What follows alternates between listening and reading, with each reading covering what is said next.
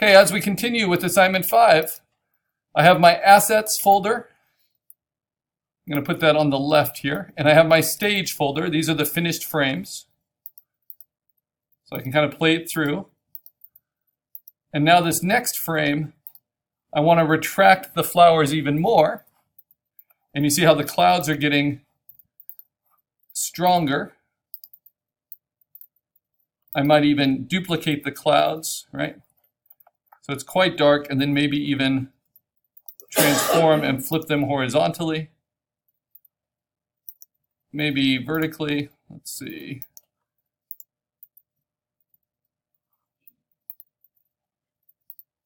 Yeah, that's kind of nice. And then I want to have a lightning strike. So I believe I have that in my assets. Yes, indeed. So I'm going to drag that into my assets. And then I'm going to take this lightning, just like a texture fill. I'm going to stretch it to fill the whole space. All right. Reminds me of He-Man transforming, right?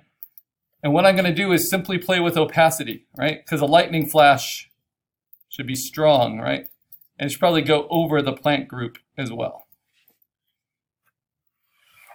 So what's the best way to do it? I could also try,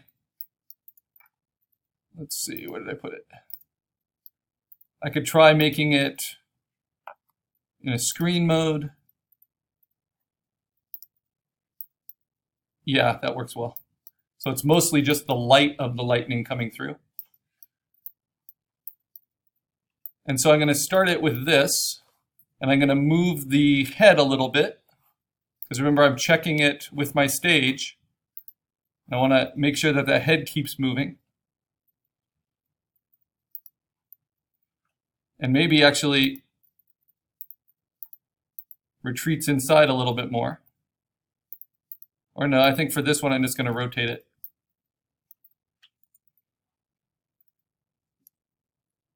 Just like that.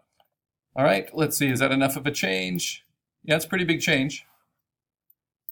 That's at 38. Let's go ahead and keep it at 38. So what do? I hold down Option, I say Layer, Merge Visible.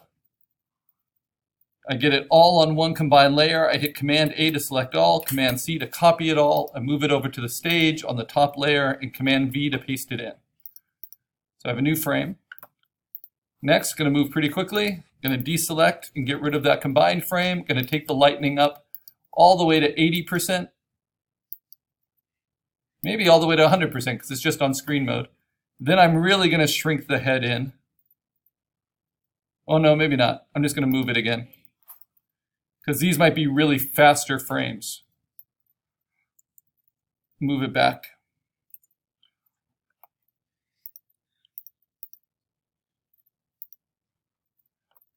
The flowers I might actually shrink at this point some more.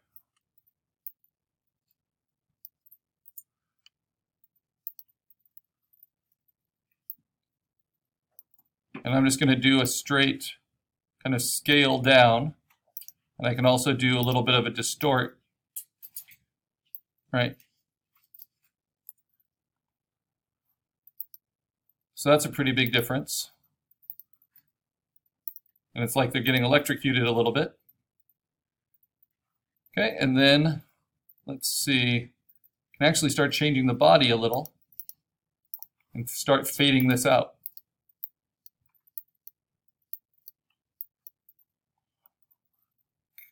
All right, now I'm going to combine all of those, hold down Option, Layer, Merge Visible, select all, copy, paste it in.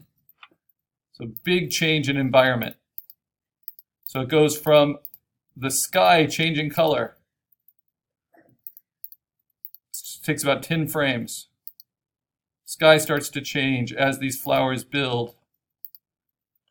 Really darkens. Then lightning strikes, right? Then it needs to clear up pretty quickly. So I'm going to go all the way down to about 12%. Whoops, not on that layer. Deselect and delete that layer. So about 12% for the lightning. It's kind of the afterglow of it. We'll make it seem really bright. Maybe a little bit more. Let's do 25%. Okay, gonna shift the head because now this creature is really freaked out.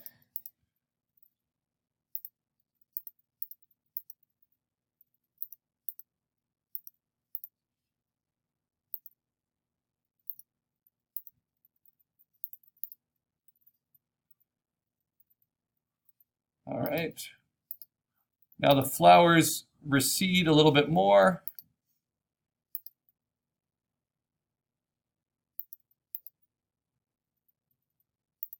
Yeah, I think, well, let's see.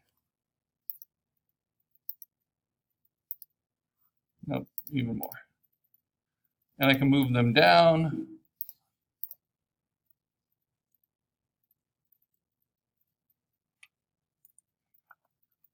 Maybe make them a little paler. Okay.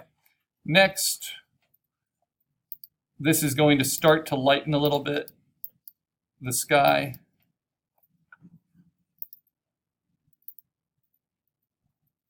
Okay, good. Gonna combine it, option, layer, merge visible. Take that combined layer, select it all, copy, paste it into my stage on top of everything.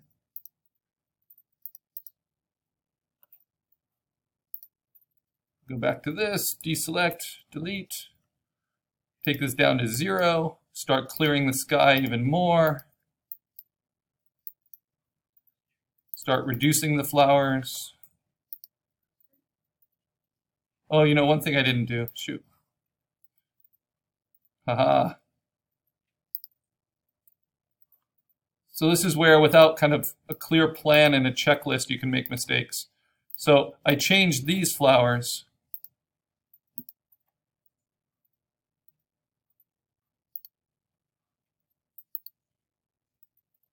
There we go.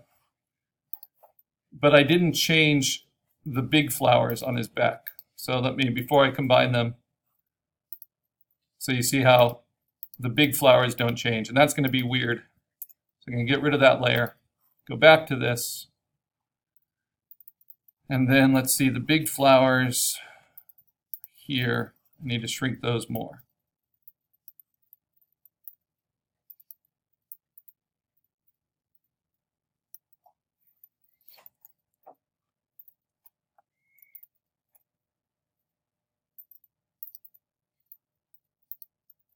That works pretty well. Then maybe I just move these down. Thin them out a little bit. Yeah, that looks good. Maybe stretch them just this way a little bit.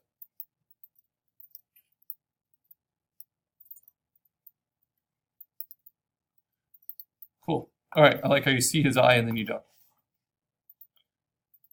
Okay, now merge those, do that again. Merge visible, select it all, copy it, paste it over. Good. Next step, deselect,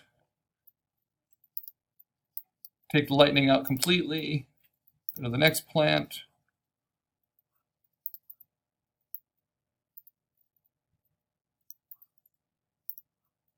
Lighten the sky some more.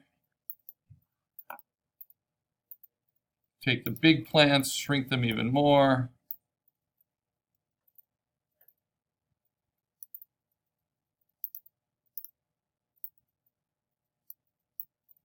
I'm not using puppet warp because this is just all retracting, kind of all at once.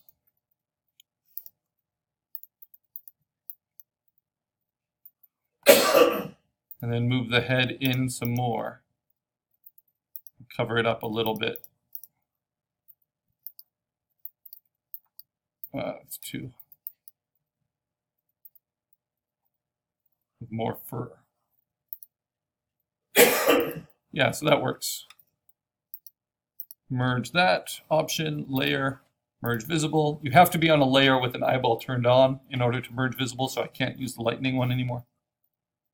Select it all, Command A, Command C, copy it, paste it over, check it, good.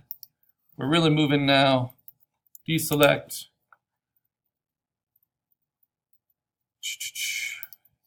Now we want to pretty much get rid of the flowers entirely. So there's just going to be a little hint of it. Get rid of these ones entirely.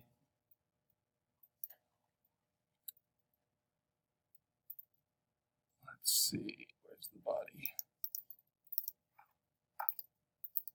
Trying to take this body down.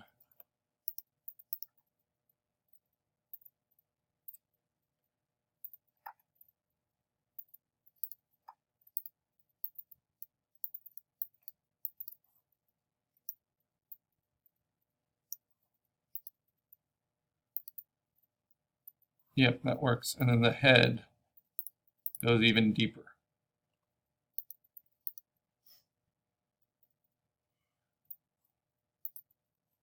Now we haven't moved the sky at all or changed the sky, so we have to do that.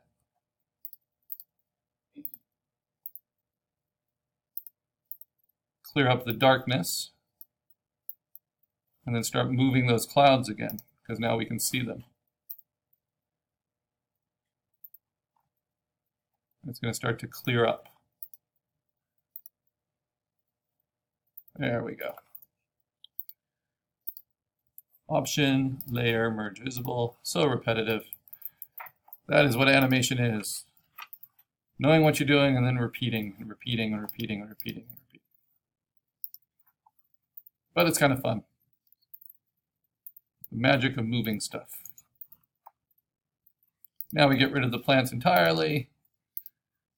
Clear up the sky entirely. We are now doing this setting to reset, getting back to our first frame or close to it.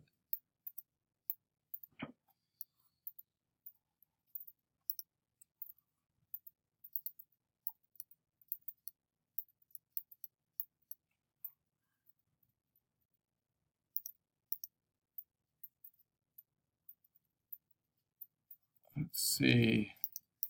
Really got to dim down this blue.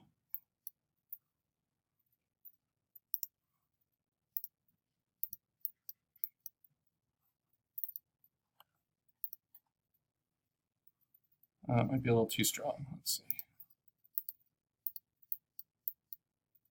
Maybe about there. Yep, and now let's move the head almost all the way in. How much fur do we really need covering it? Let's see. Just a little bit more. And then let's move the clouds.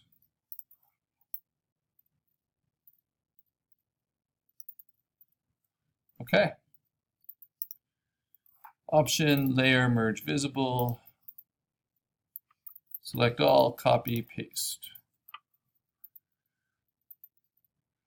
All right, now I'm going to run a quick animation test because I think I have to do a little bit more to get it to set to reset without jumping too much, but I'm going to save things first. I'm going to save both my assets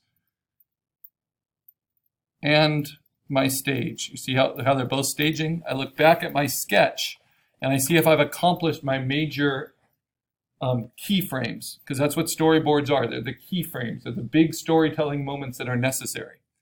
Did I establish the scene with lots of these little bumps? Did I introduce the character coming out of one of those bumps? Did the character start to move a little bit and have plants start to grow out of it until they almost take over the whole frame? Did storm clouds begin to gather while that was happening?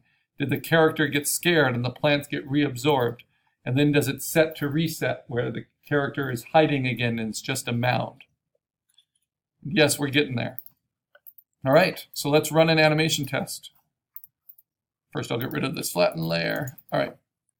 So to run an animation test, I go to my timeline. I say make frames from layers. I get rid of that first one by dragging it to the trash can within the animation timeline window. I select, hold down shift, select all the frames. There are only 28 frames, which isn't too bad. And then I'm going to change the timing to 0.3 seconds. Then I hit play for forever.